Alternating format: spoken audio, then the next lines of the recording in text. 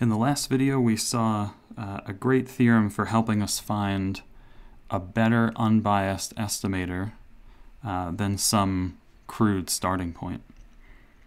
So suppose we have some t of x that is estimating, so t of x that's estimating tau of theta.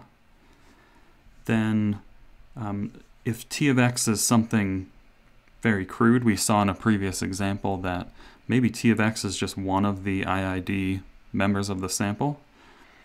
Well, we can get a better estimator, meaning lower variance, if we take the expectation of the original estimator conditioned on a sufficient statistic S of x. We end up getting something that's still unbiased and has lower variance. So it turns out that if we add a condition to S of x, meaning that it's not only sufficient, but it's also complete, which we're about to define, then the resulting estimator that you get from the Rao-Blackwell theorem, say T star, is the best estimator. Best meaning the uniformly minimum variance unbiased estimator. So really we just need to define and work with completeness a bit in order to come up with this best estimator. So in order to do that, let's suppose we have a random sample, as we typically do, from a distribution with PDF f of x theta. We say that a statistic S of x is complete for the distribution if for any function of g, if we have the expectation of g of S of x equal to 0 for all values of the parameter theta, then this implies that g of s must be equal to 0 with probability 1. So this definition is a bit complicated. It seems to have a conditional wrapped in another conditional. So we're saying that a statistic is complete for a distribution if, and then we get an implication. So it's complete for a distribution if we have any function g of the sufficient statistic in expectation equal to 0 means that the function g itself is equal to 0. So we'll have some practice in just a moment working with this definition. But there are two main reasons why we will use this definition and why it's important to us. The first is that it really ensures that the probability distributions associated with different values of theta are unique. And the second reason is that it suggests to us that there's really only one function of a complete statistic that is unbiased for tau of theta. And that's something that we will show right now. So if we suppose we have a complete statistic S of x, then there's really only one function of S of x that is unbiased for whatever the target is, say tau of theta. So what we'll show here is that if S is a complete statistic, then G1 must be equal to G2, which means there's a unique function of a complete statistic that is unbiased for tau of theta. And that's ultimately what we'll use when we find the uniform minimum variance unbiased estimator.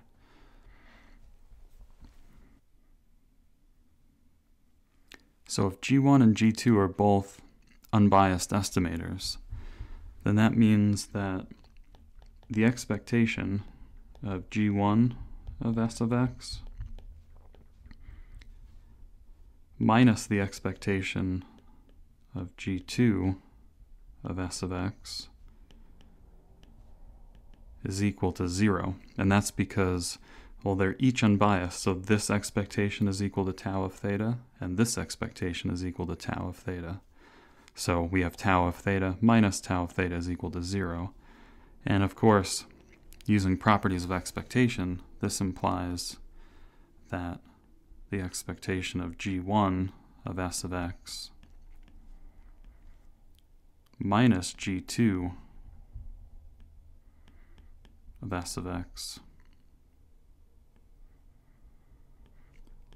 is equal to 0.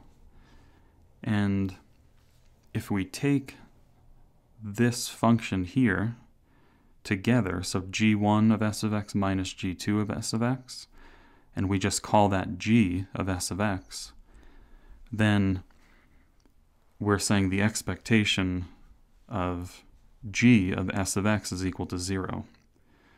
Well, that's a condition for completeness, right? So if s of x is complete, then that would imply that g of s is equal to 0. So assuming completeness,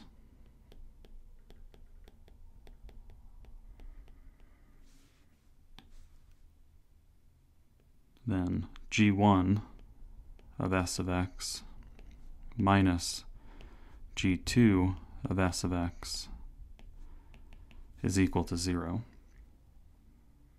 Right? Because we've defined our g in this case to be this whole quantity. So this whole quantity is equal to 0.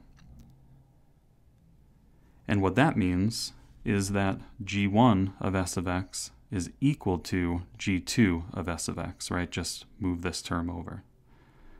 So what we've done is we've shown that if we have two unbiased estimators, these two functions, unbiased estimators and their functions of a complete statistic, then it must be that those two estimators are the same, so that there's really only one unbiased estimator that's a function of the complete statistic.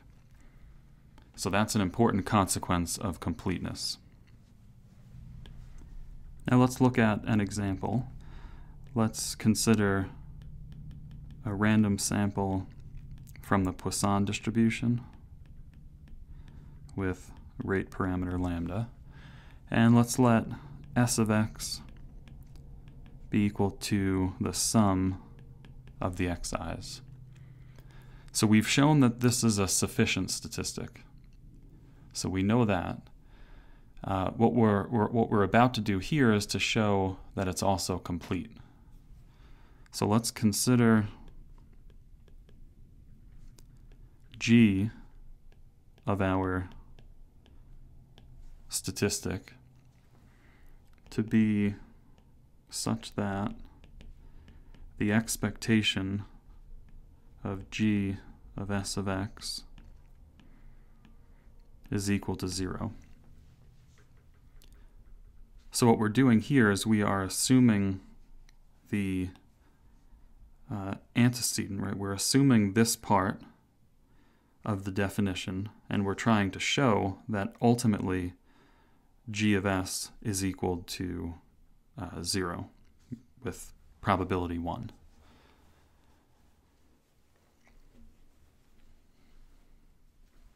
So we're assuming the antecedent. Let's try to prove the consequent, which is, well, we know by definition of the expectation. So let's just do 0, which is this right-hand side, is equal to, let's expand out this using the law of the unconscious statistician. Well, that says that we'll have a sum from y equals 0 up to infinity of g of, let's use y to denote s of x here, just for, for shorthand. So we would have g of y is equal to e to the negative n lambda times n times lambda raised to the y over y factorial. And the reason for that is because the distribution of s of x, which is the sum of the xi's, well, it has a Poisson distribution.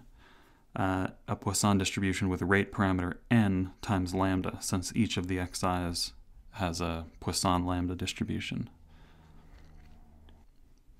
So this is the expectation of g of the sum of the xi's.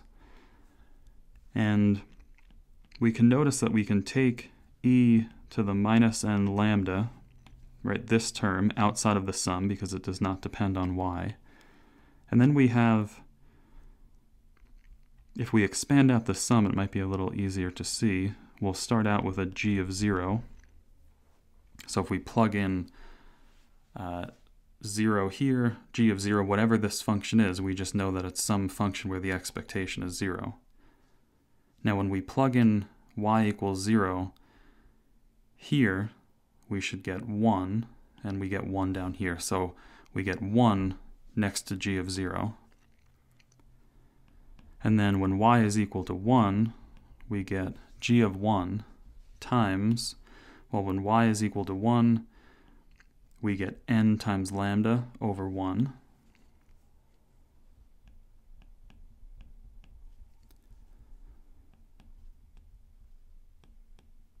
When y is equal to 2, we get g of 2 times n times lambda squared over 2.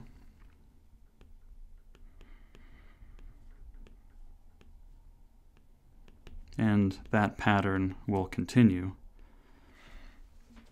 And what we're noticing here is that, well, for the Poisson distribution, we assume that lambda is not 0, right? It's a positive real number. So this term will never be 0. N, again, is a sample size, and we typically assume it's greater than 1, but in this case, even if it's 1, this term's not 0.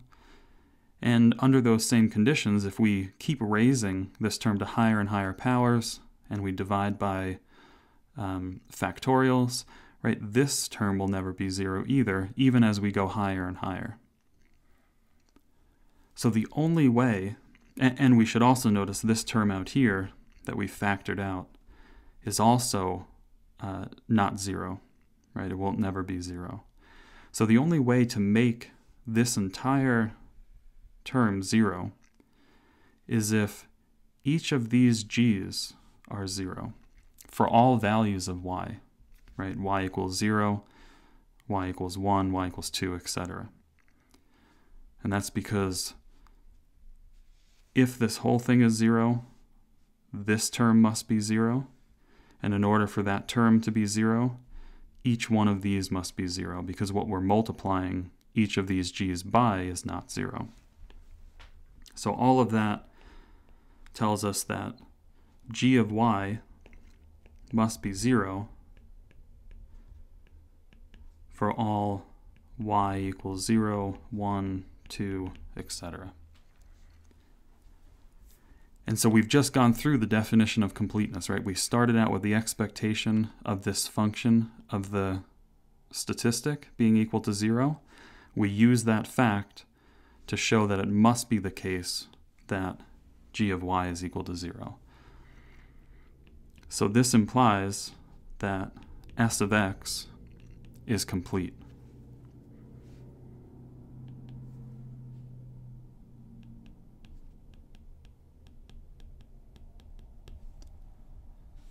And that's, of course, always with respect to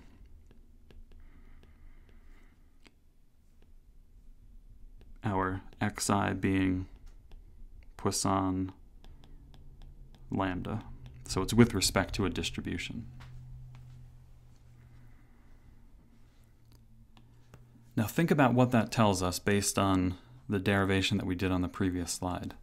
It tells us that there is, since S of x, the sum of the xi's, since this function of the sample is complete, then we know that there's only one function of S of x that's unbiased for estimating lambda. And of course, we know what that function is. We take in the sum of the xi's and we divide by n, and we get an unbiased estimator for lambda. That's the only function of this sum of the xi's that is unbiased for lambda.